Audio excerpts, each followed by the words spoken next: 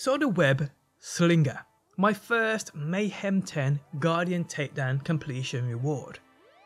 Jeez, I should have just stuck to playing Destiny with its repetitive seasonal content, because this thing is just straight up hot trash.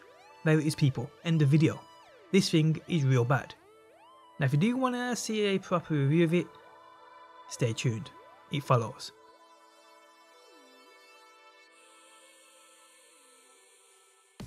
How's it going, guys? My name's DPJ and today I bring another BL3 video. If you do enjoy it, leaving a like really helps out, and subscribe if you do want to see more. Okay, so the Web Slinger. Great name, great reference, great concept, terrible execution. This thing being exclusive to the new raid's last boss is absolutely daft. For completing something so hard and getting this seems like an absolute joke. And if I'm honest, this weapon even at a Mayhem 10 struggles even when playing Mayhem levels below a Mayhem 5. The whole balance just seems completely off. Now I don't know if this is due to the weapon and the default stat values with it, or the fact Mayhem 2.0 and the latest patch just seems to have broken the balance of the game. This honestly should have been called the Web Tickler, as that's all it does to enemies, as you can see by the footage in the background now. Playing the slaughter shaft with this thing, it does nothing to enemies. So the weapon, more about it, is an exclusive drop from Scourge the Invincible, the last boss of the Guardian Takedown raid. It drops offering 2 of I believe all elements, and it's a laid off AR. I don't know why when I first saw this I thought it was a CLV weapon, which I may have said in a previous video. Again guys, excuse my idiocy, it's been a long week, I'm tired. Get off my balls. Well actually, that feels kinda good, but hey. So what we actually have here is a weapon which just isn't good enough no matter which way you look at it. It just isn't powerful enough. The main concept of it and the way it shoots 2 different elements, those shots ricochet, is pretty good.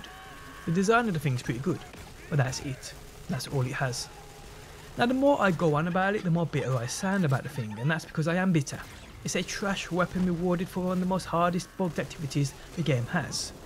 Now Gearbox have confirmed there are problems which will be soon sorted, but even still, after everything's fixed, I still don't see this thing being anything anyone would want unless a massive buff hits it. It may actually have some super unique benefit, but finding it was the least of my worries. The most worrying part is the fact they believe this is acceptable as a legendary item to add into the loot pool of the new raid. 6 new legendaries, 3 new weapons. I don't know guys, I expected more. If you guys have this thing, let me know what you think about it down below. I mean, all hope is not lost. There are 2 times variants to this thing. It has a second firing mode which could come in handy. Yeah, for blowing yourself up, because it's just that bad. And on that note, we have come to the end of the video. My thoughts on the Web Tickler. If you have this thing, let me know what you think about it down below in that comments section.